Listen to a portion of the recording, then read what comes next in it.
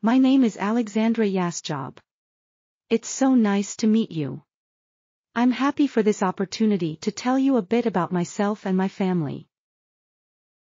My story started when I was born on March 6, 1897, in the village of Wałostrzawska, house number 15, Brzesko, Poland. I was the baby of the family.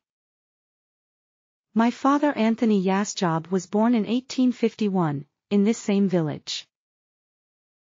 My mother Sofia Siertennik was born in 1862, in the same house number 15, Poland. This house is still lived in by our Siertennik family descendants.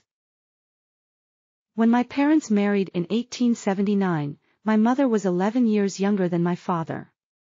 My mother passed away on July 25, 1900.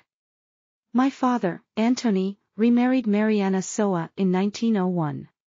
He sadly passed 4 years later in 1905. I had 5 siblings. My eldest sister Anna was born in 1881. She married a Frank Pajdak and lived in West Virginia until her death. They had 2 children. Then, my only brother, John, was born on June 6, 1882. He married Maria Saska. They had no children of their own. Antonina was born on March 10, 1886. She married Alexander Stasko in 1908 in Porąbka, Poland. They came to the U.S. and settled in Cleveland, Ohio and had 8 children. She is pictured here on the far left behind me. I am sitting down. Josefa was born on May 28, 1892. She married Joseph Malik in 1907 in Wałostrzawska. They immigrated to Cleveland, Ohio as well, and had 2 children, Helen Maria and Frank. They returned to Wałostrzawska to take care of the family land. Finally, my sister Catherine was born on August 9, 1894. Pictured here opposite of me on the left. She married Joseph Saska on July 7, 1913 and had 6 children. All my siblings were born in Wałostrzawska 15 in Brzesko, Poland. Upon my father's passing, I was entitled to 2.5 acres of land. My guardian, Frank Malik, lent me the money to come to America, with my land as collateral. I was to repay the loan within 3 years. I immigrated to Cleveland, Ohio in 1913 at age 16 to stand up in my sister, Catherine's wedding. I then stayed with my sister and her husband. I was able to obtain work at a local store where I made up to 25 cents a week. It might seem like not much in today's world, but back then it was a blessing. I met and married Mr. Teddy Kowalski on September 15, 1920 in Cuyahoga County, Ohio. He was born in 1885, in Poland. He was 35 years old when we married, 12 years older than me. In 1921 Teddy and I had 1 son, Edward Alexander.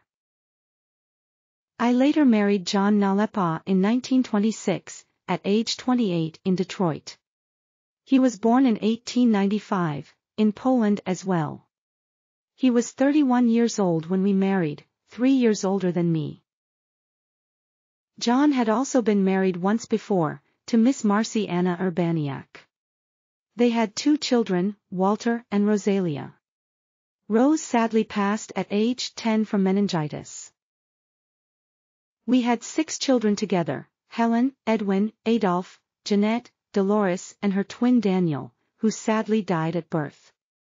After the death of my husband, John, in 1937, I lived in Detroit, Michigan with our children and Eddie and Wally. I proudly became a U.S. citizen in 1941. In 1944 an article was published in the local paper about me and my 2 sons, Wally and Eddie, who had been serving in the war. We were all so very proud of them. I had 19 wonderful grandchildren. Starting with Wayne, David, Gail, Dawn, Chris, Michael, Joyce, Nancy, Raimi, and Sandy. Then came Karen, Tom, Mark, Sharon, Michelle, Scott. Eventually, came Marcy, and, then Linda. I was lovingly known as Boucha to them all. Throughout the years I never forgot my family that remained in Wałostrzałka. Even after my brother John and sister Josepha passed, I remained in contact with my nieces Maria, on the left, and her husband Albin. Also Frank and his wife, Salomea, pictured here on the right. Adolf and myself would try to send packages to them whenever possible, as times were very hard on the farm in the 1970s.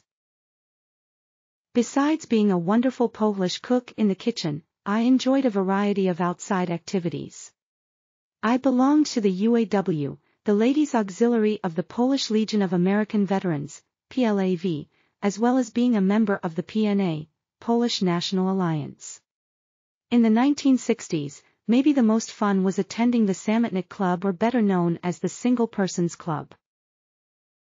My final resting place is next to my sons, Eddie and Adolf, at St. Hedwig's Cemetery in Dearborn Heights, Michigan.